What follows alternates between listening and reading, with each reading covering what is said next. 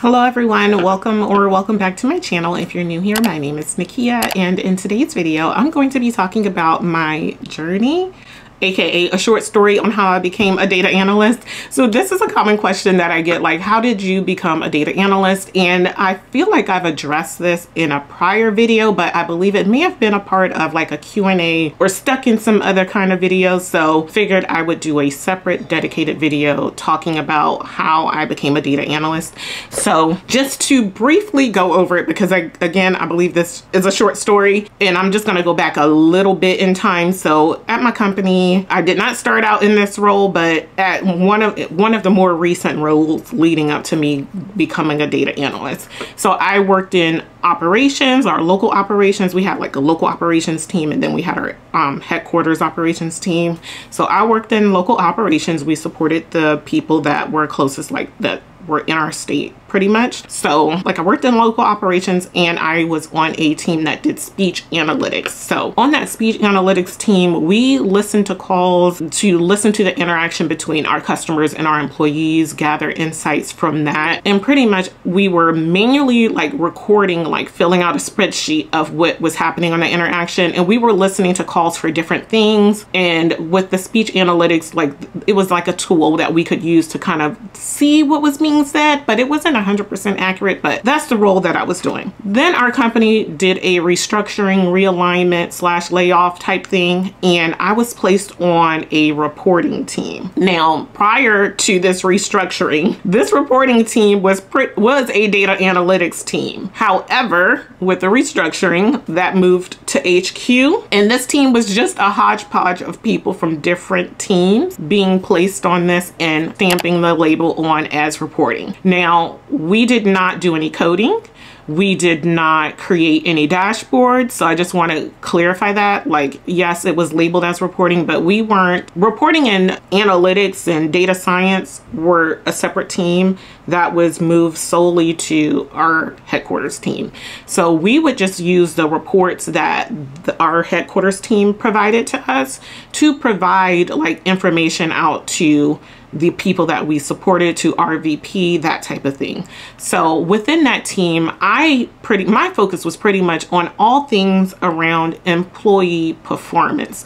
So that when it came to creating metrics that would be on our employees' performance agreements, I was a part of that design process. I was a part of testing out those metrics. I was a part of discussing those metrics and how they would impact the employee, how we needed to notify employees of these changes. I was a part of managing the tools that our employees would use to look at their performance, because we have a tool specifically that allows them to track and see how their performance is, because like you have to look at where you are year to date to whether or not you're meeting these targets or goals that are on your performance agreement. So you can have a target for a specific metric that you need to hit 80%, and you need to be able to track that performance throughout the year. So I was responsible for making sure that the tool was working and ensuring that employee results were accurate. If employee performance needed to be excluded for any particular reason, something went wrong, I was responsible for putting in exclusions for employee performance. I was responsible for ensuring that employees had this correct performance agreement, because your goals and targets are different depending on what role you're in. So I would have to audit and check to make sure that our employees had the right agreement tied to their title. So you can't be a manager and be on, let's say, a director performance agreement. Your targets and goals are different. So that's a mismatch in the system. So that's something I was responsible for correcting. If we needed reporting or a dashboard for anything related to those employee performance or metrics, I was responsible for working back with our HQ data analytics team, data science team, to have them build dashboards for us where I can go in and see employee performance, pull the data down, report out on what was going on with employee performance, that type of thing. So I would say the skills that I had, like my domain knowledge was around employee performance. I would use my prior role where I was doing speech analytics applied in this role, because if an employee said, hey, I did such and such, and I needed to see what that interaction was between that employee and the customer, I can go and review the call, listen to it in speech analytics, that kind of thing, you know? So that was what I did. Like, my prior role kind of rolled into this. I still needed those skills, still used those things. And then I was responsible for a lot of other things. I was responsible for ensuring correct scheduling, the schedules that were going to be available to an extent. I would say it was just a mixed bag of different things that I was responsible for when it came to employees that were on corrective action. I would have to work back with HR because there were certain things that they had to be excluded from. So I worked a lot with our HR team on things as well. So all of this, just general knowledge skills that I gained working in reporting, but pretty much doing employee performance management. So managing making sure all of the tools and systems they needed work, making sure like any metric changes, how that's going to impact them, how that's going to look on their performance agreement. I needed to understand how these metrics calculated year to date, especially when we had a change in metrics. So we could be holding you accountable to this metric through July. Starting August, you're going to get a brand new metric on your employee performance.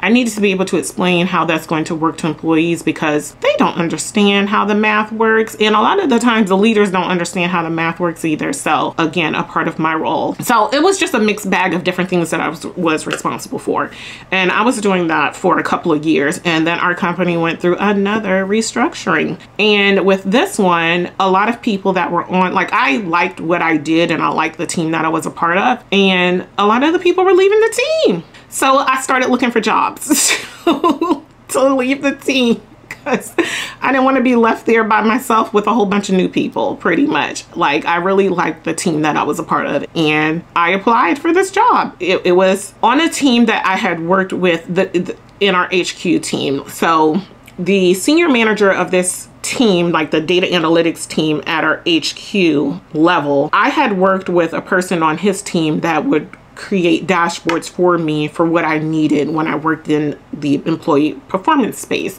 So if I needed a dashboard and I didn't have this data, like access to this information anywhere, I would put in a request with them and they would build the dashboard, go over the requirements, we would have calls. So I was pretty much on like the client stakeholder side of things at that point. That is the team that I ended up applying for a job with, like his team. And I knew, like, I didn't know the senior manager, but I knew of him because sometimes the guy that was on his team, he would join the calls with him to go over requirements with me, what I needed. They would show me the dashboard, tell me, like, ask me questions like, what do I need? Is this going to fulfill the request? That kind of thing. They do like on the spot modifications, blah, blah, blah. So I applied for the job that was open on his team. So he had an opening. He had a couple openings actually. So I applied for one of the jobs that he had on his team. And I will say this, there was nothing on that job posting that said anything about having experience in employee performance. It had everything to do with data science / data analytics. Yeah, so like as far as like skills with SQL or skills with, like, it listed you needed to have such and such years experience with SQL. Actually, I think I may have the job posting. One moment.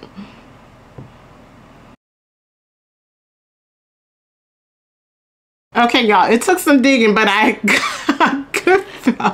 know I had the application. So qualifications, I'm gonna read you guys what it said in the application. So a BA or BS degree in information systems, computer science, business admin, finance, or related field. 3+ years experience working with data and data analysis. 3+ years of experience working with key metrics and business drivers. 3+ years of advanced SQL and Teradata, Tableau, and Microsoft SQL Server. Required advanced knowledge of Microsoft Excel, specifically with charting, data management, and pivot tables. Strong logic, quantitative and analytical skills, deductive reasoning, and problem solving skill. So there are some strong knowledge of the technologies that we use specifically within our company, like those tools that our employees use. So I'm not going to say that, but those are some of the tools that it listed. But in addition to EDW, didn't know that. Results oriented, strong sense of urgency, proactive and flexible. Candidate must have a solid understanding of statistical methodology. And it has advanced data mining and SQL skills to evaluate, analyze, and critically inspect performance trends and results. So yeah, outside of like knowing like the employee tools and maybe, yeah, that's it. As you can see, I feel like I was very underqualified for this position, but I feel like I was very oblivious, did not care at the moment. I just applied for it. And he, again, he was the manager of the guy that I worked with that would build reports and dashboards for us, for our team and for me specifically that I needed. So I knew of him. He knew of me because again, he would attend a couple of those calls. But when I got on the interview call, you guys, I had prepared to show him like kind of like a couple of things that I did in my existing role, because like I didn't have any, like I couldn't do anything in SQL. I couldn't do anything in the databases. I didn't have access to those tools. So I could not showcase something I knew nothing how to do. So I was going to show him some of the things that projects and things that I worked on in my role with employees and that kind of thing, right? When I got on the interview call, this man asked me, hey, so you know those dashboards that my team built for you? What did you do with those reports? What did you do with those dashboards? So on the spot, I had to pull up all of the things that I did.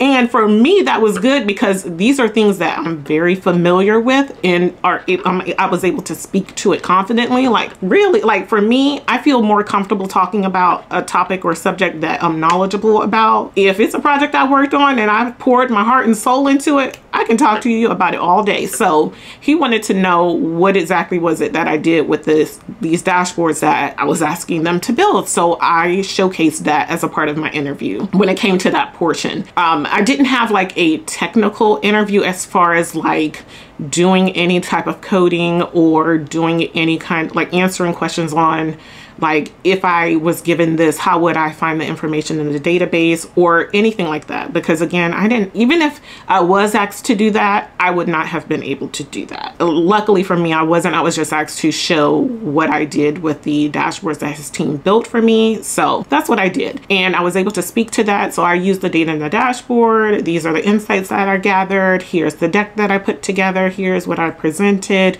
Here was my recommendation, that kind of thing. And that's why I kind of speak to having domain knowledge. Like if you come from a finance background, a marketing background, use that to your advantage when you're applying for different positions, because you may not have all the data analytics skills, but you have domain knowledge, which you also will probably need when you go into these positions. So that is how I got into becoming a data analyst. And once I got hired, my manager said, this may not be the case for everyone, but I feel like you guys make me feel like I was lucky and like this was rare that my manager hired me knowing I didn't have any of those skills, but he was willing to train me to get those skills and couple it with my domain knowledge on the employee performance side of things. So I guess I was just super lucky that he's like, I can teach you all those things that you need. We on the team can teach you all the things that you need to do this work, but we just need someone with your experience with employee performance. Other people on my team have skills, but in different areas. I need someone specifically that knows the employee performance space. So that's how I got hired here. And in all of my roles, kind of like within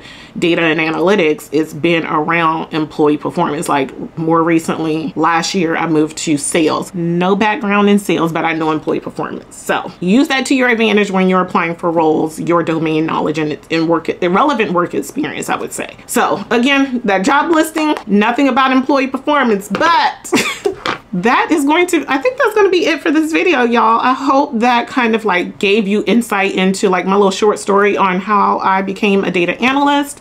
If you have any other questions, please leave them in the comment section down below, and I will see you in my next video.